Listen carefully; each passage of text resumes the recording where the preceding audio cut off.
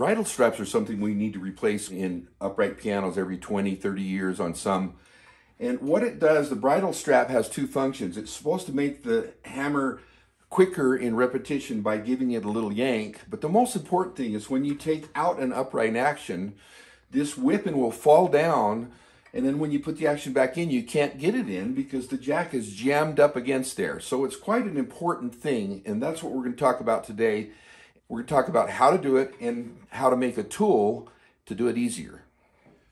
In the piano is going to be a little bit different than here, but I'm going to take my pliers and I'm going to twist out this factory bridle tape. Now notice that it's folded over a little bit. That's because it's exactly the same way that we're going to do it the way I show you. And so I'm going to pull this one out. Now this is an original bridle strap or bridle tape. It's a longer one, and they put it in with a tool that I'm going to show you later. That's the kind I like to use, and it's very easy to do. All you do is drill 1/8 of an inch hole through there, and you can do it in the piano with all the hammers in place. You drill through there, and the tool will help you insert that into the hole. So the original tape, now what most people replace them with are these Cork bridle straps, and there's 3 different sizes, large, medium, and small. I've used these, and I still use them occasionally for 1 or 2, but if I'm doing a whole set, I will not use these, and I'll show you why later.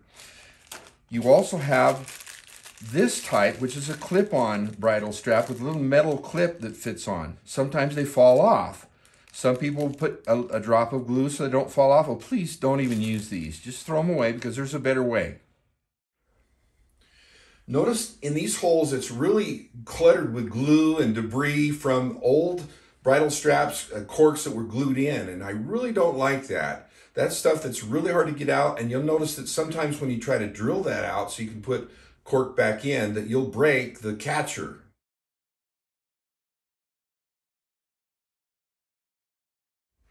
Installing new bridle tapes are pretty easy, and here you see my wife installing some new bridle straps.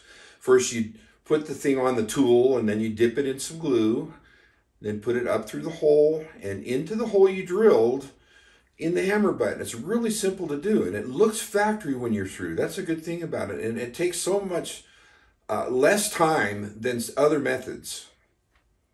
And now it's just a simple matter of putting the tapes back onto the bridle wire. Very easy to do. Here's a close-up of the tool that we're going to make.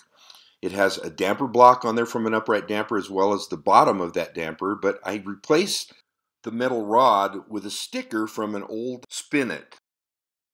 The screw is what you use to adjust the length of the bridle strap, and the little nail sticking out there is what you put the hole on so you can adjust it back and forth. The tip of the wire is sharpened so that you can put the bridle tape on, push it on, and it kind of sticks. Here I'm sharpening the end of that wire on a number 220 grit sandpaper. The way I'm taking the old wire out of the damper block is to take a spade drill bit, stick the wire through there, put it in the vise, and then just tap it out with a hammer.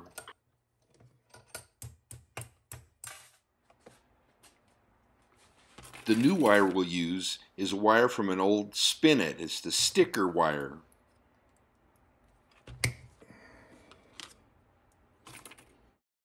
I like to save a lot of the old parts because we can repurpose them for other things like these tools or other projects we're going to do.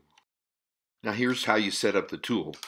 First you have to go to the piano and determine the length of the bridle tape that you need, right where the hole should be. Then using the screw, you'll adjust the tape up and down and make sure that you plant your finger firmly on the top so it sticks on the top of the wire.